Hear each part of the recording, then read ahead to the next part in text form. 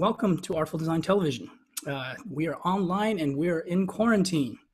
As always, you can find us at artful.design/TV. That's the good place to go and join this broadcast every time because Zoom URLs and other things may change. And I'm your host, Wang, and this is also co-organized with Karma PhD student Kungwoo Kim. Hey, Kungwoo, you want to say hi? Hello, I'm Kungwoo. I'm a PhD student in Karma, studying with Go, and I'm your co-host.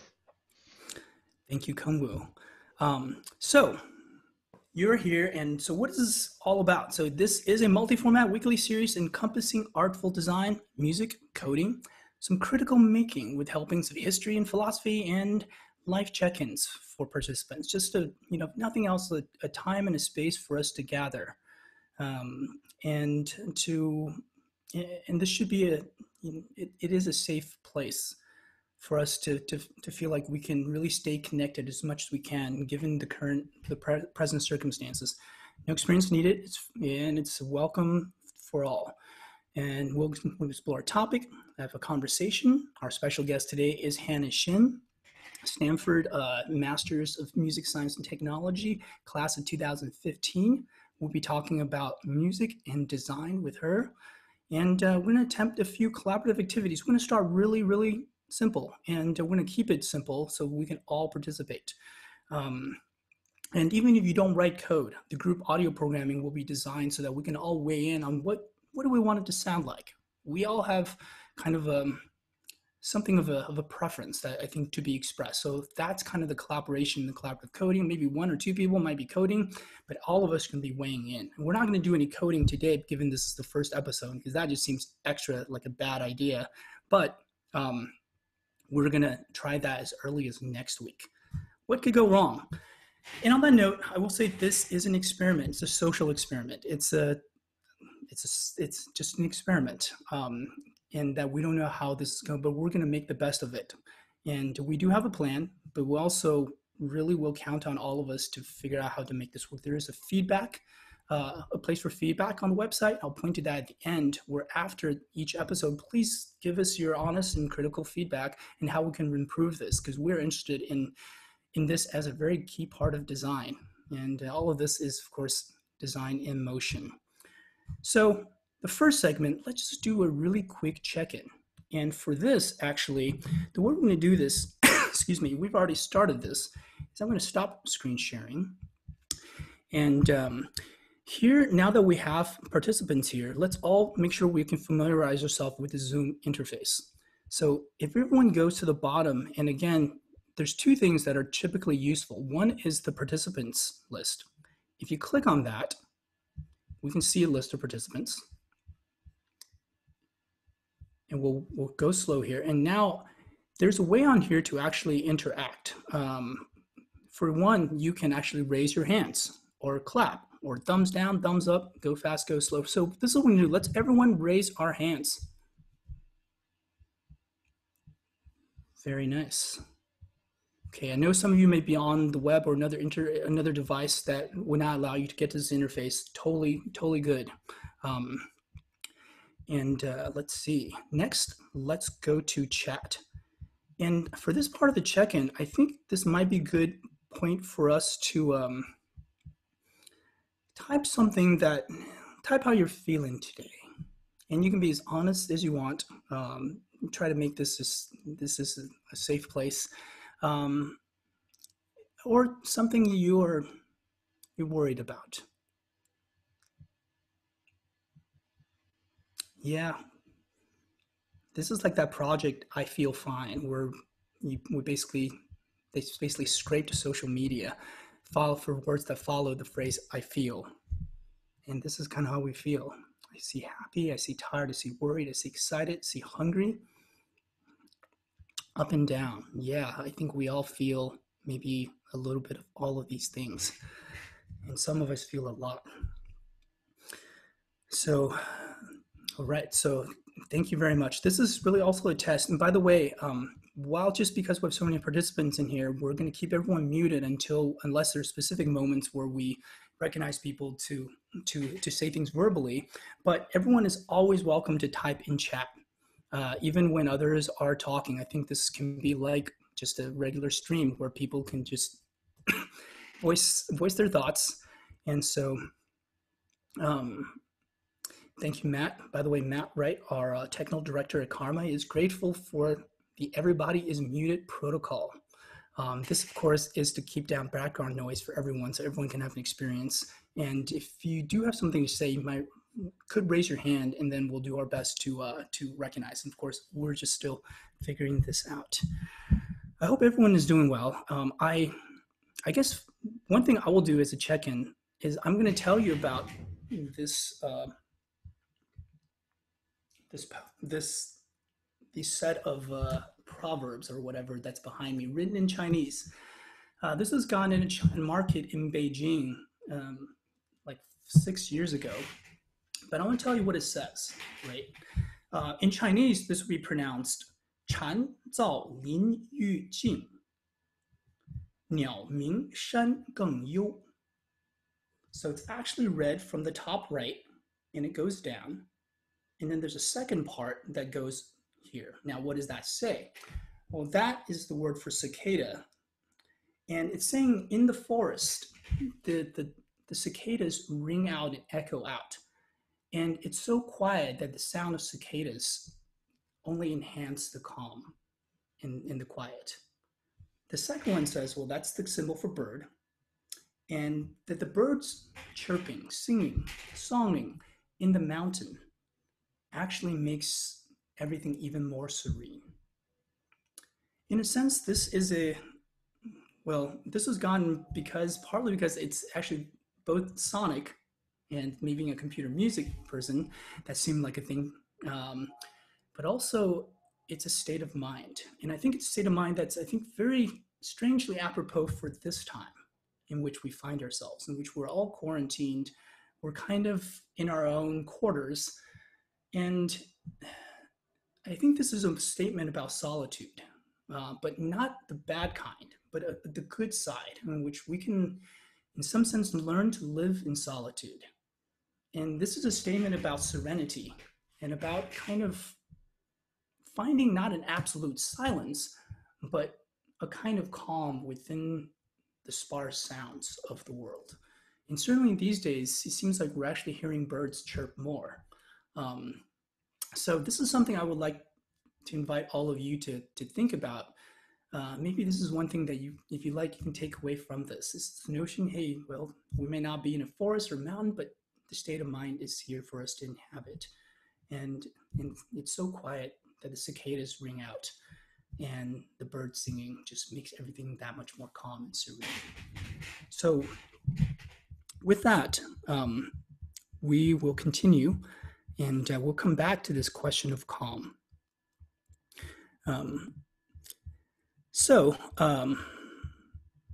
Next thing is, before we get to the short lecture of the day, let's do a group activity, all right? And I'm going to switch this back into gallery view.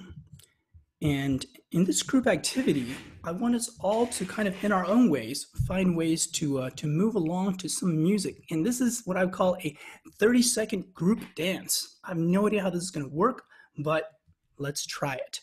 And what are we going to dance to? We're going to dance to none other than this. Remember this? Yeah. All right, cool. Here we go. On the drop, everyone.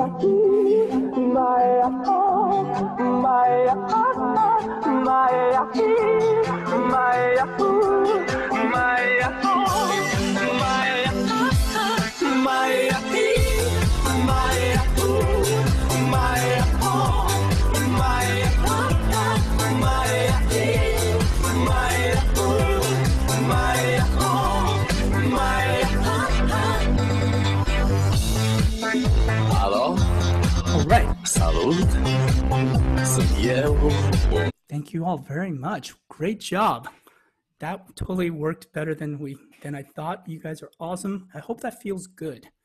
I think there's something that we can still do through just synchronized sonic mediated kind of physical motion, even when we can't be in the same physical space. I think there's something embodying when we actually move our bodies. So we're going to do that again, maybe later today, and maybe we'll do that at the top of the next week. So let's take that feeling, and now let's go to the next segment of Artful Design TV, episode 1. Let me see, where are my slides at? There it is. And it is a segment called Thinking About Stuff. Now, this is the time to kind of grab a drink, grab a snack, and excuse me, and I'm going to talk about stuff and ask some questions for all of us to think together on this. And this is regarding artful design, and it's also going to relate to kind of our current situation. But let's start about design. And really, this is kind of an overarching question for not just today, but maybe this entire series. And it's this big question, why do we design? Why do we make things? And this can be interpreted as broadly as you like, but I think that is kind of a broad question, a critical question for us to ask. And if we're to look at design, for example, as an act of alignment and calibration of our tools to our way of life, well, what do we make of that, right? For example, I think our way of life in the last few weeks has completely changed. And therefore, our tools, they have not changed quickly in this case, but we have a different context with which to actually view our tools. And a calibration is actually needed. Suddenly, a lot of tools that were useful cannot be used right now. On the other hand, there's a lot of tools that we thought were novel, but really not necessarily practical, suddenly become almost indispensable. For example, all manners of video conferencing software suddenly is now just something we kind of need. So there's a lot of kind of calibration to this, right? And alongside these questions are other questions. What does it mean to design well? And really, anytime you have a choice, I think we have to ask this question: what does it mean to design ethically? And all of this is going into this big question: why do we design? And ultimately, in this series, Artful Design Television, we want to ask what makes design artful. So just to give you a bit of context, for those of you who might not know me or Kangwoo or kind of Karma, where we work, well, this is Stanford during different times, because we can see there's a lot of people down there and they ain't social distancing. Excuse me. Now, we work in Karma, which is under those chimneys behind Memorial Church in the background. And we see now Roman, one of our illustrious doctorate alums, actually walking alongside Karma, and that's Stanford Center for Computer Research in Music and Acoustics, CCRMA, that is pronounced Karma. That's me in my office, obviously not right now. This is also before all of this happened. But I've been at Stanford since 2007, and that's kind of been my home while on campus. Now, I make things. Our research group makes things. We make things critically in the sense that we build things and that embody ideas, arguments, sentiments, but at the same time, really is there to serve an established purpose, but we think very critically about that purpose in the way we design things. We design tools, toys, games, musical instruments, social experiences, virtual reality. We write a lot of code. We make tools like programming languages for music, and this is going to be the tool that we're going to be using in a few weeks' time to be writing code together in this collaborative effort. And there's the laptop orchestra. This is SLORC, the Stanford Laptop Orchestra. We'll be getting into that as well. And apps, and as well as the Karma VR Lab, in which we ask the questions: how do we make music together in VR? What does it mean to make music together? What is real? In some sense, VR is kind of suddenly seems to take on a different dimension here, as all our meetings are conducted virtually, that our classes are taught virtually, business, life, gatherings are all virtual. So in some sense, these questions have not changed, but the context have. And of course, I put all this into a book, the namesake of this series, and it really asks all these questions: what makes design artful? Why do we design? For example, I can't believe I'm still demoing this after 12 years after designing this in 2008, but this is the Smule Ocarina I turn on original sound. Okay, so it's an app on the phone. Some of you may have heard me play this. Some of you may have heard me play this a lot, but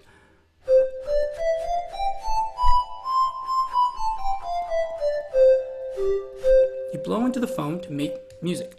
And so on the screen, there are these finger holes, and I'm blowing into the microphone at the bottom of this iPhone. And you actually see things respond as they, as I actually interact with this.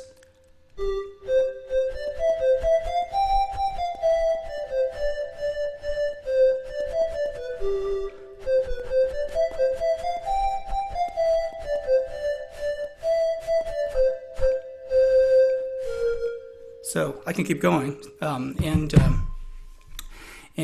so that's Ocarina. And if we look at the design of Ocarina, right, and actually put it through this filter of why this thing was designed. And let me go back to screen sharing here.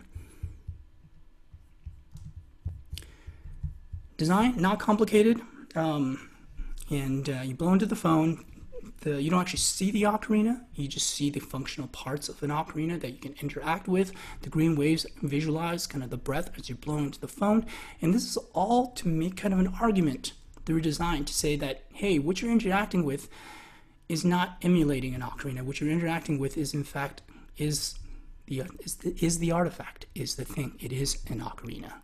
It's kind of an ontological statement, if you will, that this is not the facsimile. This is the thing. And it's a physical thing, right? And so in that, it's also an embodied thing, that the sound comes from the artifact. It comes from the thing that you're holding like a sandwich in front of you and you're blowing into.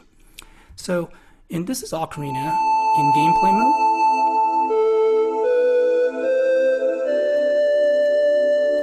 Where you're prompted as to how to play the next note.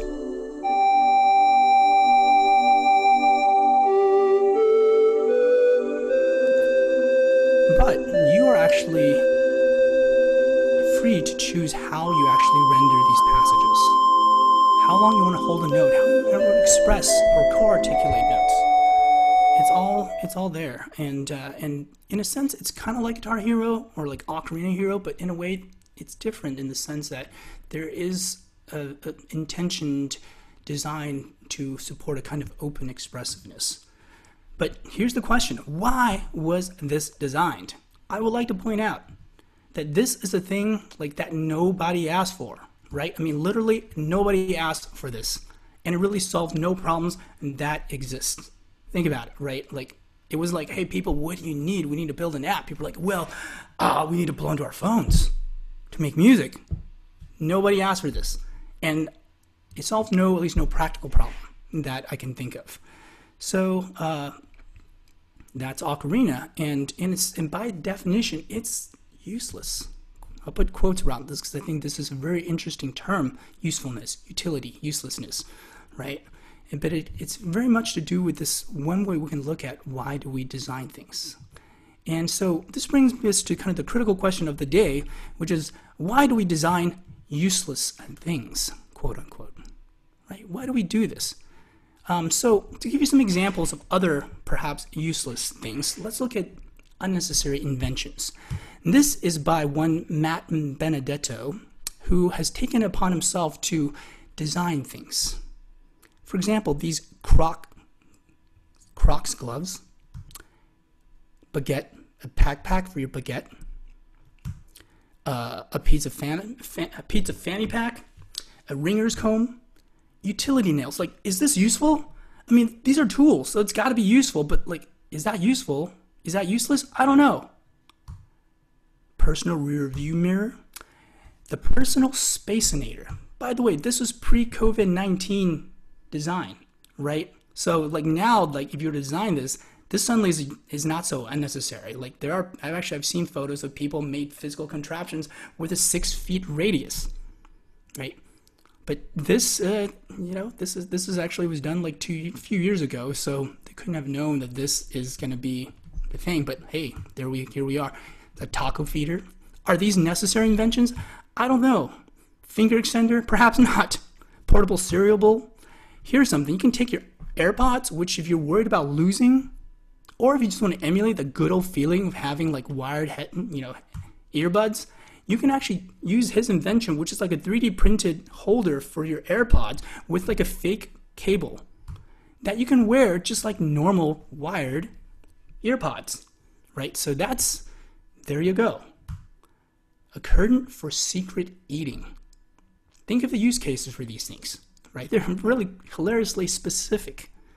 This reminds me of another inventor, designer, cartoonist, Heath Robinson, who decades ago drew these elaborate, artful, intentionally overly complicated, like ways of living.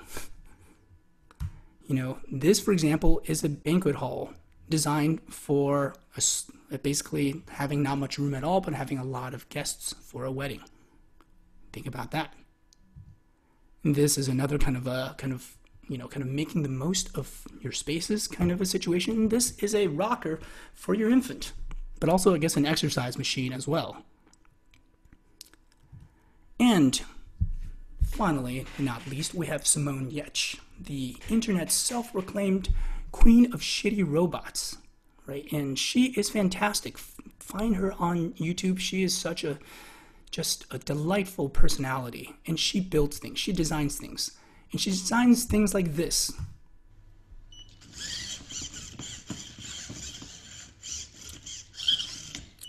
Let's pause here. This was a 6-second video, and this is kind of video that really put her on the map some years ago, right? And why did she design this? But before we ask and try to answer that question, let's examine and critically break down this particular 6-second video. So yeah, this thing has a purpose, is to apply lipstick, but look at the context. Her hair is done. She's dressed up. She's reading her morning iPad, maybe presumably ready to go to work, whatever that means. And here's this robot that she's hardly noticing that's just applying lipstick in a hilariously bad way. What is this saying, right? What does this tell us, and what does this ask of us about the way we design? One thing I might note is that, this is a commentary perhaps on our technology, but in a way that is both kind of critical and really skeptical of our technology, but in another way it's really loving. If you think about it, this is not something that just categorically condemns technology, nor is the one that categorically says this is all good, but it's saying it's complicated when technology is in the midst of life, because life is complicated, right? So I think the second video actually says a lot more than maybe what might at first meets the eye. Is this a useless thing? Yes and no, right? It's useful in that it has a purpose.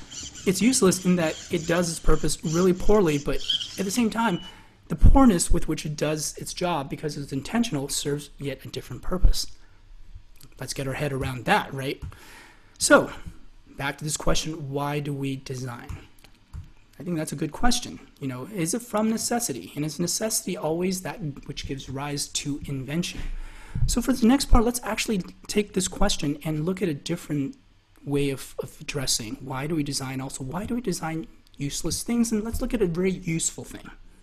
Something that I think we would all agree is quite useful, and that is the toilet. Yes, and this is a thing that represents a human need that is about as universal as they come. If eating is input, then this is output, right? This is something that every one of us have. Maybe our needs are different regarding the toilet, but we all have this general need, right? As much as we have the need to actually eat in order to sustain ourselves. So this thing clearly is here to design to speak to a certain need, and it of course speaks to this proverb that necessity is the mother of invention. You have an established aim, and you go about addressing that aim, and thereby you are, designing and engineering. And of course, the toilets is more than just a single toilet. The form varies depending on cultural and practical contexts, right? It's also historical. Of course, if you can think about it, as long as there's been kind of civilization as we think of it, there's been toilets. Here's a kind of a toilet from the Greco-Roman ancient world. Here's a kind of a replica of a Roman latrine. If you wonder how people use this, in case it's not self-explanatory, a museum will tell you in this wax figure of someone going to do their business on such a latrine. This is the royal stool box of King Henry VIII. Let's consider this design. But let's consider who sits on this particular design. And in fact, who sat on this was none other than King Henry VIII. But the really interesting thing about this was actually a person that stood next to him. And that person had this title, Groomsman of the Stool, whose actual job was to clean the rather capacious bottom of King Henry VIII, because the king's physical form was considered divinity. This kind of task could not be undertaken by just any random person. You had to be at least an earl or a duke to be the groomsman.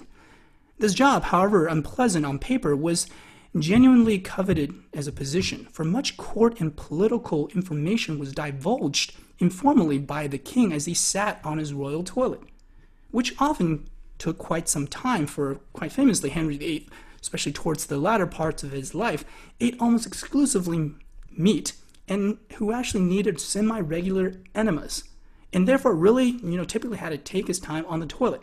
So the groomsman really got the inside scoop, as it were, on on juicy court intrigue.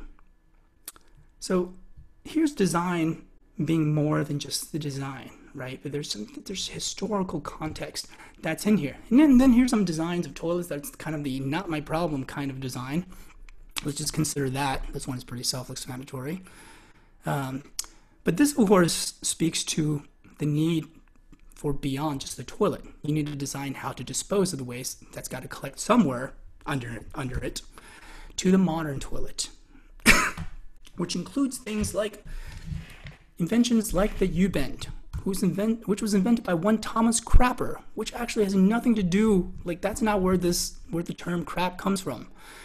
This actually also speaks to the age-old adage, nomen is omen, right? Nomen, like your name, like nomenclature, is omen. It kind of signifies, or maybe is a prognosis of kind of your fate. Nomen is omen. Two toilets in art. Not just any art, but this, of course, is the art that kind of broke art, right? And in fact, this was voted the most influential artwork of the 20th century by 500 British art professionals, beating out Picasso and Warhol. The Independent noted that in the single work, conceptual art was invented, forever severing the traditional link between the artist's labor and the merit of the work. Toilet, transcending the practical dimensions of a toilet. If you take a urinal, you turn it sideways, put it on a pedestal, place it in a museum, put a placard next to it, and call it art. Is it art? But that very question is part of the art. And once you start asking that question, you can't entirely deny that this is art, because it got you to think, to consider, to actually think about this thing that is so everyday, so universal, can be something so exotic, so interesting. If only it makes you consider the very definition of art itself, right? So there's toilet. In fact, that's not the only famous toilet art in history. This is a piece in 2016 named America. You might have seen or heard of this piece. Some of you may have even used this piece. For this is a functioning toilet made out of $4 million worth of gold. In the museum in which this was housed, more than 100,000 people have used this, with a security guard positioned outside the door to make sure, this is not taken. Though I believe currently this thing's actually stolen and missing. Though I could be out of date on that. But nonetheless, the artist, whatever you eat, a $200 lunch or a $2 hot dog, the results are the same toilet-wise. Wow, check that out. And yes, this is the same toilet that was offered to the Trump White House, right? There's commentary, political, life, and also just, there's something very equalizing about the toilet. And the irony, of course, in this case, is that it was a toilet for such a task we'd rather not think too heavily about, made out of a $4 million worth of raw material. And this is all to say, design is more than design. It's more than the thing that's been designed. Look at the toilet. Human necessity gave rise to invention, but it's not standalone. It's generated new necessities and further inventions like the U-bend, sewage system, sanitation works, administration, and industry. And in the toilet's invention has taken on diverse forms, influenced by civic, technological, social, cultural, and even political contexts. These are the hidden layers and the meaning of the design of toilets, and in fact, I would say the design of everything. It's always context. Design is nothing if not context. So, flipping this on its head one more time, to really critically consider this question we began with, why do we design? Why do we design useless things? What if we flip the two? Invention is the mother of necessity. Reverse the roles. Is there truth in this statement? This, by the way, is Melvin Kranzberg's a technology historian, his second law of technology. His first law of technology, which we'll come back to in a future episode, states that technology is neither good, nor is it bad, nor is it neutral, right? And so this is a second law, and let's think about that. What are some examples of invention giving rise to necessity? Well, the aforementioned the smartphone, right? We might find that we really need this now, but that need did not precede the invention. Before the iPhone, before the Nokia N95, before really apps, we didn't know we need this thing, therefore we didn't. But this was invented, and now, especially now, as we sit needing connection and needing communication more than ever, this is something that is a necessity that wasn't, say, 20 years ago. And if you look back 50 years ago, there was really no mobile phone to speak of, right? Same with things like Twitter. Who knew we needed a microblogging thing where we can just share our thoughts 280 characters at a time? Well, before 2006, 2007, not many people. Right after that, a lot of people. Is it become a need? Things like DoorDash, which of course is something that certainly we find ourselves potentially needing more during this time. And this thing perhaps we find ourselves needing less now, but maybe we never really needed this. I don't know, but this is kind of a WTF moment this is like DoorDash for gasoline, where they basically have someone pull up in a mini tanker of gasoline and fill up your car wherever you want it to. The irony of this, of course, this is expending gasoline to drive who knows how far to actually go to your car to fuel your car. We have to really think about the ethical and other ramifications of this particular service, but there it is. And in a way, so much of our design is motivated by convenience, and that so much so that, Oscar Wilde once said, we live in an age where unnecessary things are our only necessity. Right? Think like that. Think about that. It's there's some truth in all of this. So yeah, invention, as much as necessity is the mother of invention, the reverse may also be true. A second way that Kranzberg actually thought of this particular law, and the one that's more faithful to Kranzberg's original thinking, is that inventions, after they entrench themselves in life, actually needs more things to be invented. They necessitate further necessities for invention. For example, let's take the Parthenon, right? We look at the Parthenon to this day as kind of an ancient marvel of architecture, and we think about the design of the building, its construction. But for that to happen, a lot of other things had to have happened.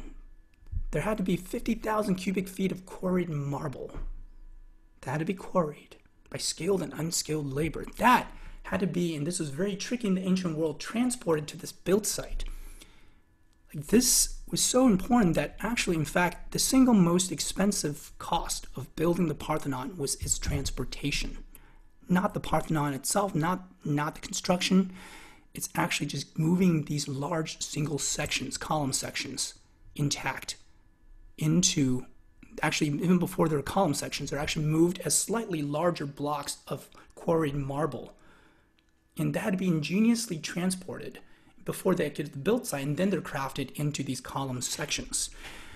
So yeah, there are entire industries that come to online because of new inventions, because they need to even newer inventions to support those inventions. Indeed, there is more than meets the eye when it comes to design. This is just the one of many ways, and this, in fact, that is what we're here to explore in Artful Design Television. And back to this question. So, back to Ocarina. Right, the useless thing that nobody asked for, that serves no need, that exists. There's another dimension, and that's a social dimension. We can listen to other people blow into their phones from around the world. It's an anonymous social network based on music. You don't know who that is, and that's kind of the point. I mean, the idea is that, well, not knowing this case might be a virtue because it makes you wonder. And just because you know, does that actually make the interaction more meaningful? In this case, I think Ocarina argues that in this specific case, it does not. So the anonymity was something to really design around. And the idea is not to necessarily communicate, but to give a sense of connection. And that is kind of maybe a different kind of need, right? And if there's underlying philosophy behind this part of Ocarina is that technology should create calm. And again, I'll draw our attention back to the Chinese poem that's kind of behind me, even though you can't see that right now on the screen. Calm, right? From Ocarina User in 2009, this is my peace on Earth. I'm currently deployed in Iraq, and hell on Earth is an everyday occurrence. The few nights I may have off, I'm deeply engaged in this app. The globe feature that lets you hear everybody else in the world playing is the most calming art I've ever been introduced to. It brings the entire world together without politics or war. It is the exact opposite of my life. Calm.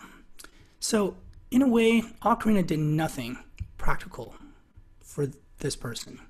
Did not plug them from whatever hell they found themselves in, but for a moment, it helped them to transcend it, right? In a way, maybe this is to say, good design does address a purpose, a very clear practical purpose, and that enables us. But great design does that, and in a way that makes us feel understood, like art, like your favorite song, your favorite movie, your favorite people, your favorite interactions.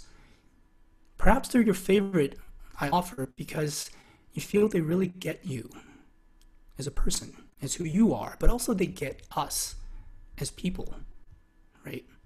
And I think this is the question, again, of what it means for design to be artful. And for me, that's one of the ways that I like to think about it is design that understands us. So, one more design. And this is from our co-organizer and co-host, Kungwoo. And we're going to have Kungwoo and also the rest of our VR lab back for a future episode. But this is Kungwoo's MIDI city. I'm just going to give you a short preview of it. This is a city that's interactive. It's musical. You can turn buildings on. And also you can scale the amount of light in these buildings. And this turns up the density of an algorithmic music process that's being generated. And this is done in Tunity, combining the Chuck programming language with Unity. Turning the Ferris wheel changes the tempo of the entire system. And there's a certain peace when I just kind of behold this city. And things really get going. And the music starts to really get going. And then we go to the moon. On the moon, there are rabbits. Well, we leave it to Kungwoo in a future episode to explain why there are rabbits on the moon, but there are rabbits. And these rabbits are making, I guess, rice cakes. And trains come out. And they flow through the city. Yeah, I don't know about you, but even in quarantine, this is a city I would not mind being part of or to visit. UFOs come out of the sky. They're not here to do any harm. They're here just to play music together in a little kind of UFO marimba.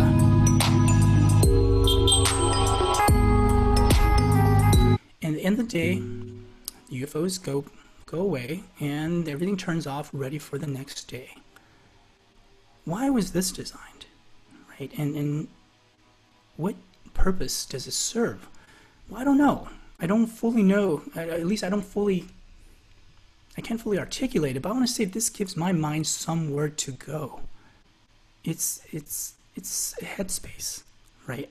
So to wrap up on this series of questioning, which I hope we can all think about together, and as we continue with Artful Design TV over the coming weeks, why do we design? Is it an economic imperative? Certainly, it is a huge part of it. The whole economy of convenience, well, that is an economic imperative. If you can change people's behavior even just a little bit in a way that they find preferable, you can monetize that. But is this all there is to why we design? Sometimes, maybe there's an aesthetic impulse. Okay, think about that. Like, what purpose does that serve, that the square go perfectly into the corner? We rationally all know that it serves no practical purpose, but yet we just want that thing to go in there. Yeah, this is an aesthetic impulse, and I might offer this is no less a valid reason to design, to make things. Because some things it serves no other purpose, and it's just an end in itself. To wrap up, there's this principle that begins and ends Artful Design that says what we make makes us. The things we make not only situate themselves in the world, but they are reflections of who we are. And in a way, I think this idea of purpose has to be not just an upfront and very clearly signifying one, but something sometimes, and maybe always, it is more subtle in that there's context, and then there's something about how the things we design actually reflect who we are, right? From Ocarina to Simone, right? These things reflect us, but also reflects not just the designer, but in a way, all of us, as we grapple with technology, new technology in our lives. For example, the doodling that I cannot control. That's kind of like basically out of control technology, even though I did not intend for that to happen. That's like technology gone awry, right? Something not for the intended purpose. So why do we design these things? Well, for us at Karma and for us in the VR group, in my music computing design group, I think what we work on and why is that we are designing for a kind of flourishing. This is something that I think in a way sort of captures a part of the why for us. It could be for human flourishing, but maybe it's for just flourishing of things. Not just us, but I don't know, our world, which includes humans, but are strictly much more than just us humans. How do we design so we can all flourish? So that's the question. So with this, I'm going to pause here before we move to the next segment. Any burning questions? Please feel free to type them in chat. I'm going to wait just a moment.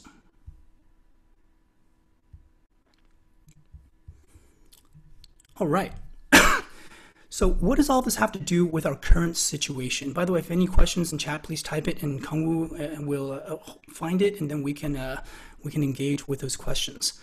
What does Artful Design mean in our current circumstances in time of COVID-19, of quarantine, of social distancing, of being virtual? Well, I'm going to go back to the VR lab, and we had a lab meeting yesterday. And there's Jack Atherton right there. Hi, Jack. You're going to come back for a future part of the show. But we talked about a lot of things. And research was probably, as it usually goes, was probably the last thing we talked about. We talked about productivity and how it's a strange beast right now, right? The way even though we find ourselves on paper with maybe, we're just at home, but we are all in different situations. And even if you don't suddenly find yourself with all the context of being at home and what you need to do at home and depending on kind of your condition at home, even if you truly have time, as it were, productivity is still weird. But then there are those who are having a lot of, like, genuinely a lot of trouble at home. Students, people who hold jobs, which now those jobs are in question. Some people have lost their jobs, right? Like, what is that? Where's this going to leave us? Well, we don't know, but it seems like, we talked about kind of giving ourselves and others a break. For example, one of my favorite tweets to parents, I don't have any kids, but this feels like sound advice. To parents entertaining kids during social distancing and quarantine, if you keep them alive, that is sufficient. Don't feel guilty if you're not, like, enriching their souls, like doing homeschooling, teach them sign language, engaging their spirits. Toss them some fish sticks. They'll be fine. Think about that. There's a truth to this, right? And it's kind of what I said earlier, is that maybe this is a chance of, it's a silver lining to this, is all of us can learn to live in some solitude. Even if that solitude means being at home with, like, two really energetic 8, 9-year-old kids that's jumping up and down the walls. There's some aspect of solitude that I think we were forced to grapple with, but maybe that part of that can be a virtue. And third is this idea that maybe craft and art making for oneself right now, it may be enough for these times, and that this is kind of, like people who make bread. For me, I've been playing SimCity 3000 and just building kind of a version of the city that at least feels like, a place for my head to go. My version of kind of a admittedly fake and very virtual civil society that I construct in a game, right? And all to say, through activity, I think finding a headspace that we can inhabit during these times, and that is artful.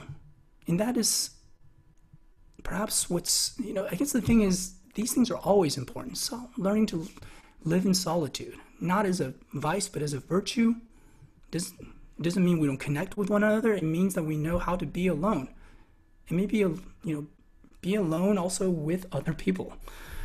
But also that kind of activity that we find interesting for its own sake are things that are not necessarily bad things ever to do. And finding this headspace that we can inhabit, well, there's that you might just call virtual reality. I mean, is that not VR? It doesn't have a head-mounted display necessarily, but it's a place for us to inhabit. So, with this, let's go to our next group activity. We have just this and one more segment, which is kind of our crowning segment, which of course is our virtual fireside chat with Hana Shin. But before we go there, I want to share some COVID-19 haikus with you. And I want to thank my friend Kaiser on Facebook, who kind of made this invitation. Give me your best Corona haiku. Remember that a haiku is 5 syllables, then 7 syllables, then 5. Astonishing how many people don't get that. Violators will be mercilessly ridiculed. I shall start with one I contributed earlier on Twitter. It's been 2 weeks now that I've only worn sweatpants. They need to be washed. Other haikus from Will and H. Will we all be fine? Will everybody die? Let's see what happens. Always been distant, blurry digital students. Now I teach remote. Working from home is nice, but I do feel that I can't be pantless. There's a lot of pants commentary here. I miss hugging folks. Good thing I have my sweet pup, a snuggle monster. Alone together. Rooms with a view of a room. Summer is coming. Wow, that one is actually like a haiku. And I'm going to just share my screen and as we contemplate that last haiku, and I think room with a view of a room, right? I think that's kind of what this is. Onward. Nature respite closed, indoor living exhausting, but could be way worse. Can't go to school now. It's so boring to stay home. I wish it had gone. Jenny, age 8. Seeking clever twist on Benjamin Franklin's quote, freedom is our rope. Let's think on that one and the many layers it has. And finally, back to Kaiser. First thing I'm gonna do after the all clear is work for prison reform. So your homework, if you choose to accept it, optional of course, but recommended, is to express yourself with a poem. This can be, you can start it now, type a poem into the chat if you're so inspired, or have it ready for next week or whenever you come back. And COVID haiku, of course, this particular homework specification was written in the form of a haiku. Kangwoo and I worked hard to bring you this haiku that's also both functional and also follows this particular form of a haiku, and it's itself a COVID haiku. So that is your mission if you choose to accept it. Enjoy and have fun if you do this. You can do multiple ones, and feel free to start typing now. And with that, let's actually go to our virtual fireside chat with our special guest, Hana Shin. Hana, are you there? Hello. Hi, Hana. Thank you so much for joining us on Artful Design TV. How are you doing? Good. Thanks for having me. Before we go ahead. No worries. I was going to say, before we go to and take a look at a specific work that you've done, and actually let's break it down with the questions we've kind of put forth today. I was wondering if you could tell us a little bit about yourself and kind of how you design and how you music and what does all of that mean for you? Oh, that's Sorry for the big questions. yeah. It's kind of hard to find out where to start, but Well, I've been I've been a musician all my life, and then I played the piano. I got into composing music in college, and in Stanford, I found this really weird. Oh gosh. Sorry, Hannah, I found your webpage and is linked from the archives. In fact, I'm going to break out for now from the screen sharing so we can see you more clearly. So when I was in college, I joined this weird group called the Princeton Laptop Orchestra, and Go was actually one of the founders of it. And then through that, I got involved into in this world of music technology, and then found out about this whole area of what's like music and technology and computers and all these weird things coming together. So that's kind of how I ended up here in the Bay Area, being part of the Karma Master's program, and I graduated a few years ago. And then worked at Smule, which again helped found the company that makes apps for music interaction and social interaction. And yeah, I mean, right now I do a lot of different things, and my life has kind of like panned out in different ways, but I've always kept sort of this interest in music and just like artful living, artful everything, like I've always had a very like aesthetic value in everything that I pursue. So it's definitely a question that's very central to me as well. Thank you, Hannah. And we'll ask you more about that. But it seems like our paths have went through a lot of the similar points, Princeton to Stanford to Smule. But what we're doing now, all of us, is we're going to actually experience a work that Hannah has made. And for this, I'll give a little bit of background. And I mean, Hannah, you're a musician, a composer, a programmer, a designer, and many other things, as you said, right? And in a way, like I think what we're about to experience is that. And so we'll ask you about it, and we'll open up for questions also afterwards. But we're going to go ahead and experience, I think, what Hannah on our webpage calls some crazy experimental MIDI art. And I'm going to share my screen.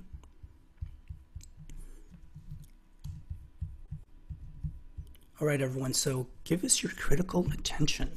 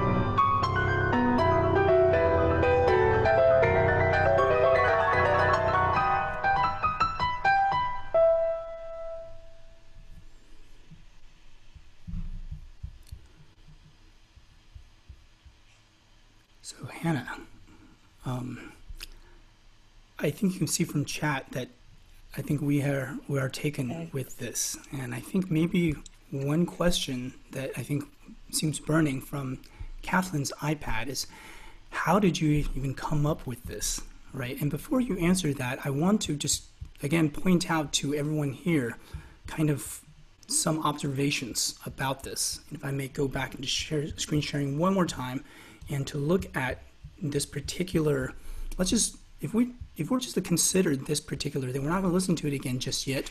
But this, of course, is in the shape. This is the MIDI note score, right, in Logic or a similar program that says Harry Potter. And yet, it is also itself a kind of a musical composition that has a trajectory, that has a form, that has a narrative, that has rises and falls and a climax. And yet, it is strictly adhering to kind of the overall kind of logo, visual logo of Harry Potter. And so, yeah, so here's the, maybe that's the question to start with, Hannah, is how did you even come up with this? You know, it's, I'm sure everyone's had this experience where it's not necessarily something you might like plan, like this is what I'm gonna do and then go and do, but then it just kind of comes out. And so like the whole process was a live process for me too. And that being said, I did start out with a few parameters, and that really helped. So I started off with the intention that I'm gonna draw the Harry Potter logo, and I'm gonna use the colors, I'm gonna use the notes to play the Harry Potter songs and express that within that sort of artificial constraints. So it was just kind of a perfect coincidental like setup that I made for myself to kind of let this creative juices flowing. I guess what I'm trying to say is a lot of times like it's very hard to just like start something like with a blank piece of paper, like when you don't have any constraints, like okay, go compose a piece of music about, I don't know, Harry Potter or something. And then a lot of times, I just draw a blank and like, okay, what am I supposed to do? So in this case, I gave myself those artificial constraints of, okay, here's what I'm gonna like, here's the limitations I can make with the notes. And within those, I'm gonna try and make it work. And once that was kind of there, the parameters are there, it actually helped me to just kind of go with that and see what I can do with each step. And then it was very much like a sculpting process where maybe you start out and carve out like the bigger chunks, and then you go and refine the little parts, and then you like look at it from a different angle, and then you go and fix different things. So like over multiple iterations of going back and forth, and also slowly moving from beginning to end, it sort of came together at the end.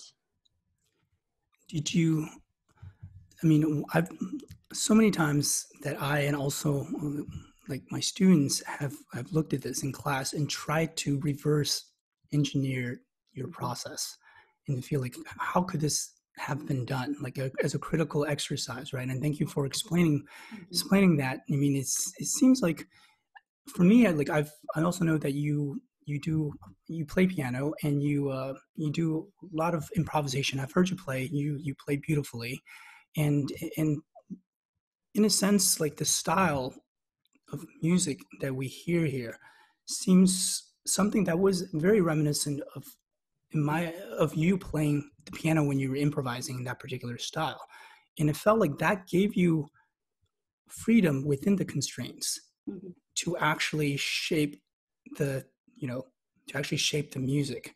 I mean, is that am I are we Yeah. close? Yeah, absolutely. Yeah. So a large part of it was pretty much, it was, just done by like really sticking with my ear and what I was hearing, what that felt like. And if it didn't feel right, then going and like kind of fumbling around or reaching for the thing that sounds like that's it. And so that's why I'm saying it's like a iterative process. You maybe I put in a few notes to make the shape and then play it out, and then it sounds weird. Okay, like what if I move it here? What if I move it here? And then like it just kind of comes together in my own style, because that's kind of the sound that I'm looking for in my head. So did you do all of that basically with your mouse and keyboard, or were there moments where you're inputting things using like actually playing a musical keyboard? That was all by mouse. Yeah, Oh, mouse and wow. keyboard. Yeah. Yeah. Okay. Because the process was very much driven by the visual aspect of it, which is very different from how I usually compose. You know, I usually just play everything. I have to play it physically. And then I move the notes. But then this one, because I had that visual constraint from the get-go, so like in the beginning, maybe I'll lay out the bigger structure, like the letter P. And then I would actually look at what the logo looks like and kind of try to draw it with the notes, just kind of put in placeholder MIDI notes in there. And then, you know, obviously it sounds terrible when you play it. It's like a bunch of things like boom, boom, dun, dun, dun, dun, dun. Like, you know, it just sounds super random. So, but that's what you start with. And then within that framework, you like, if you look at it, if you kind of look at the individual notes and stuff, there is actually a lot of space within each letter that you can play with. So that's where the artistic expression can come out, and you can put in the melody, you can put in the counter melodies and the bass line and everything. Fantastic. I think this is actually a good point for us to open up the floor for questions on chat, and excuse me, we can wait a few moments to see if anyone has any other questions. There was a question, are the colors velocity? Yeah, the color was velocity. So I did cheat a few times where there was just like no way around it. And I put in like a really long bass note, like super, super quiet. So it didn't really like add to the sound, but it was there visually. But I tried to minimize that as much as possible. And then we have another question. Is it possible to perform the Harry Potter piece, and has it been performed? Performed there. What does it mean to perform? Like, I mean, perhaps perform it live. Oh, I think I might need like 6 more hands, but it could be possible, yeah. And also, and here's a question, and maybe tell us a bit more about kind of what you're working on now. And for example, here you might be working on a podcast. Yeah, I saw the question about that. Yeah, so the podcast, so my life has been very, after I graduated from Karma, and then I went to Smule, and then I left a few years ago. It's taken a very interesting turn, and I've explored in many different areas. And you know, I was into farming for a bit. I started a new career as a massage therapist.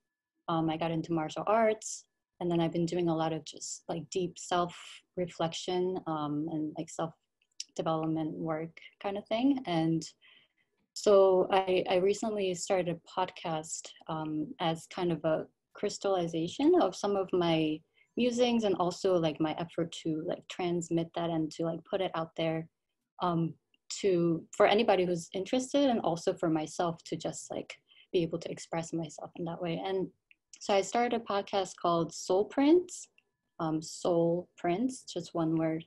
And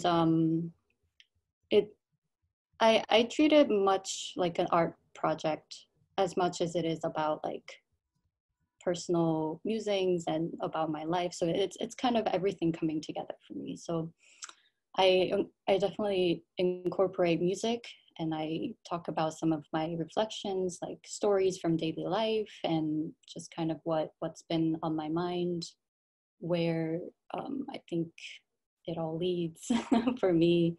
Sort of, so it's been like an avenue for me to like find meaning in my own life, and to sort of put my tentacles out to the world to like connect in a different way that I haven't before. So yeah.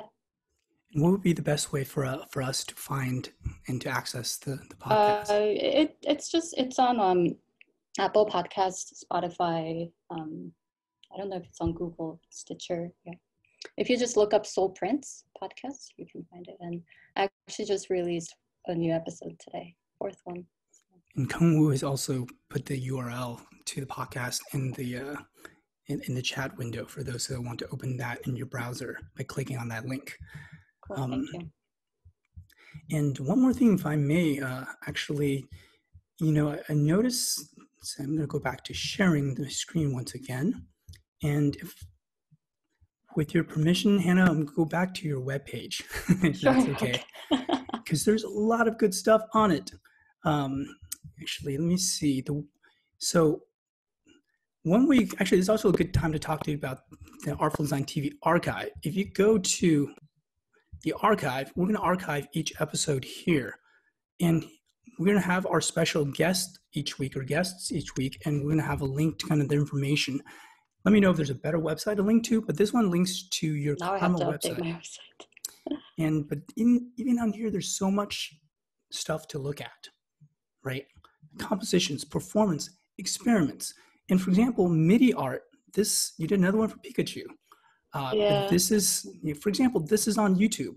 And by the way, if you follow this link here, and I advise you, look at this. This is only 2,657 views. How is this not like viral? Like, how does it not have 2 million views, right? People need to know how awesome this is. And of course, everyone that's seen it, it's like 180 to 0, right? And in fact, look at the first comment from a year ago. I don't think most people understand what a colossal effort and amount of talent it takes to do this. This should have a lot more views and likes. Yeah, that's what I'm saying. Remarkable. So if you like this, I just, not even for Hannah's sake, even though I do hope for Hannah's sake that more people see this, I think just if you love this and things like this, send this to your friends, send this to your family so that they can see this and be like, that's awesome, right? And I think in a way, it serves a dual purpose. So I'm going to call that out. And so I guess, Hannah, go back to stop sharing. So any more questions for Hannah? And I see some people have already subscribed to your podcast. Oh, wow. Thank you. Any other questions for Hannah while we have her here? I think there's a question. I think, what was the software tool or tools that you use to make this particular piece? It was just Logic Pro 9, I believe. Yeah, I'm actually like wanting to find more or like better medium for this kind of stuff. Like I kind of had to come up with my own setup of like screen recording and then like putting the whole screen at the bottom and stuff like that. But I'm sure there's better ways to do it. I think one more question from Zia Panda. If you'd like to answer, you see that, Hannah? I'm sorry? You see this one, given your quest for meaning, are you seeing ways in which in design or designing our group creativity can be used to fight the virus or current situation? Yeah, what's the role of... I think it's the same thing that you were getting at before, is that, there's certainly survival and then the necessary needs of, eating and going to the bathroom, like, health and those kinds of things. But even health, there's so much, it's a multi-dimensional thing, and we need community, we need, good company, touch, and eventually, and I think things like art and being able to come together and making do with what we have in creative ways, just like this meeting right now. I think that's one way for us to not only survive well, but also to flourish and to thrive. And I think that's really what makes us human and makes us, I guess, worth existing in this world. So that's really what I believe in. So, thank you for this opportunity. Thank you so much, Hannah. Could not think of a better end to both our fireside chat and really the conclusion of this very first episode, as it were, of Artful Design TV. Thank you so much, Hana, for joining us, and thank you for being awesome. What we just saw was just one of, in fact, everyone, if you would, find the hand clapping thing under participants, if you like. And if you like, let's give Hana a hand. Thank you. Thank you so much, Hana. And we hope to have you back in a future time. There's so much you've done that we could talk about. And sure, I'd be happy to. Yeah. Thank you. And also check out her podcast. By the way, somebody asked earlier, this is Fred behind me. He's a skeleton. He's my dance partner and my exercise buddy at the moment. Yeah. Hi, Fred. So in conclusion then, I'm going to once more share my screen. One of these days I'll get hopefully faster and better at this. So I think this is kind of what we have for today. I just want to acknowledge and also call for just your feedback. Acknowledgements to the co-organizer and co-host, Kungwoo, to Farron from Stanford Video for helping me really work through all the technical details and really like leveled me up in terms of how to do this Zoom series well from a technical and also kind of just from like how do we run this, right? And I really want to thank Farron, and also of course thank you, Hana, for being our special guest in this inaugural episode of Artful Design TV, and also thanks to everyone who's joined. And I really appreciate, and I think this is a time for us to find different ways of connection. And please do help us improve. And on that note, if you go to kind of the link where you followed to get here, there at the bottom is to give us feedback. This will take you to a Google form where you put the episode date and just tell us anything you want, but certainly like how we might improve. Nothing's too big and nothing's too small. So please give us your critical feedback. And also the archive will be live here, but already right now you can get to Hana's Karma webpage. And from there, I think you can get to a lot of our other work. I just want to put that out there. And with that, this is Artful Design TV. We'll see you next Wednesday at 1 p.m. California time. As always, you can find everything from this URL, artful.design/TV. And before signing off, I'm just going to start this video one more time for one more group dance. It's 30 seconds. And thank you all for joining. And stay well, stay healthy, stay artful. All right, are we ready for this? One more time with feeling.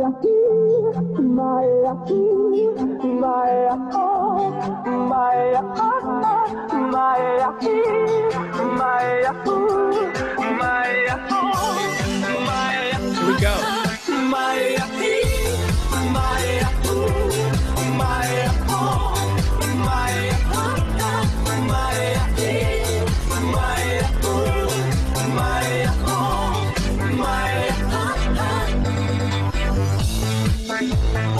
Thank you all so much. And this is it. See you guys next week. Rock on. Stay well. Stay safe. Stay artful. Goodbye.